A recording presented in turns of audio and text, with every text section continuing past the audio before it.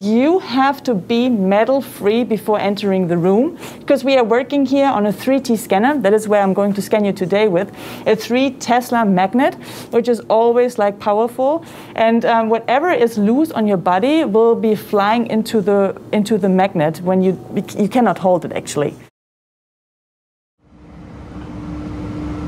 Welcome to Chicago, where the local time is approximately 4:15. Welcome to a much colder Wisconsin, where it's currently -5 Fahrenheit, which is around -20 degrees Celsius. This is GE MRI headquarters, and I'm getting my first MRI scan here, or magnetic resonance imaging. I've been prepped a bit, so I'm expecting it to be tight and a little bit loud. But Anja Fofana is going to look after me, and she's going to scan my spine in a number of different ways. Now, I'm 6'6" and 230 pounds, so first things first, I hope I actually fit. Anja Fofana should just be through here. There she is. Hey! Hey! Welcome to MR! I have to say, a little bit excited about this actually. So, yeah, just some of the do's and don'ts, I guess. Yes, the don'ts. Yes. Never enter the room with metal. That's really huge, because the MRI scanner is always on. So that is the biggest mistake everybody does and everybody assumes when a computer is off that the machine is off. No, that doesn't happen in MR. So I will yell at you every single time when you run in there when I don't think you are MR safe. What do I need to do now, Anja, to get ready to go inside here?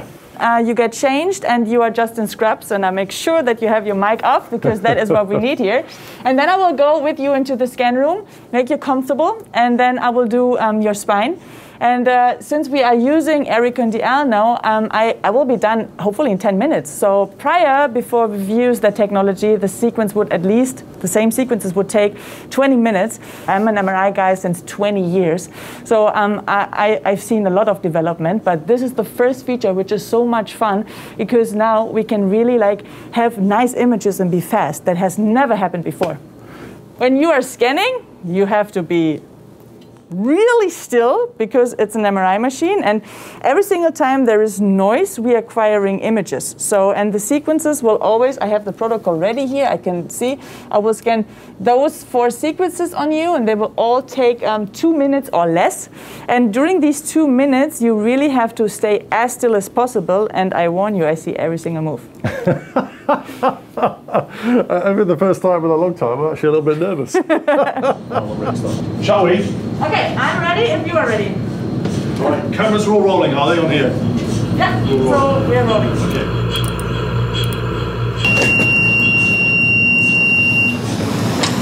So I hold now the mic in my fingers, so it should pick up easily. So maybe you want to say something again?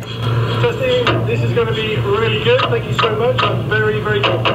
What I see is now an overview about your spine. So the first scan will take 1 minute and 42 seconds because I applied Edison DL. That is why that scan is 1 minute and 42 seconds compared to 3 minutes and 24 without Edison DL, okay?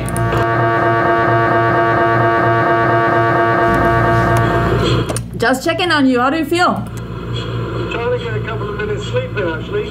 Awesome, cool. So then I can continue. The next time one will take 2 minutes, okay? That is fantastic.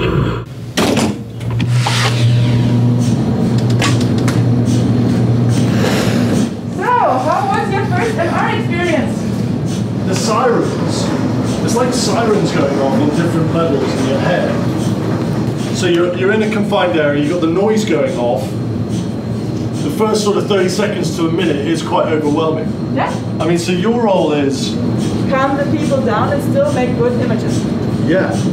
But I can see, if you are someone that suffers from any mild form of anxiety, claustrophobia, doesn't like loud noises, how overwhelming in the first 60 seconds that can become. So how do you deal with that? So really it's important that you talk a lot to your patient before they enter the board. So you show them the environment, to really train them what will happen in the next 10 to 15 minutes.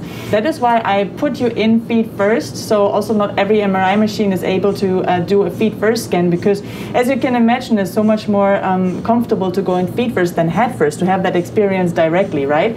Right, so we can do something in regards to the noise and really give them comfort with the whiteboard scanner, but there are people who don't tolerate that at all, and those ones need medication for the time being in the bore. Anja, fantastic walkthrough. I mean, I've never experienced this before, so certainly something very new for me. I'm now going to talk to Jason Polzin about the actual images and how the images turn out, right? Yeah. Well, thanks for getting them for me. Yeah. And tune in for the next episode to see what the medical component is of the images that Anja's just taken.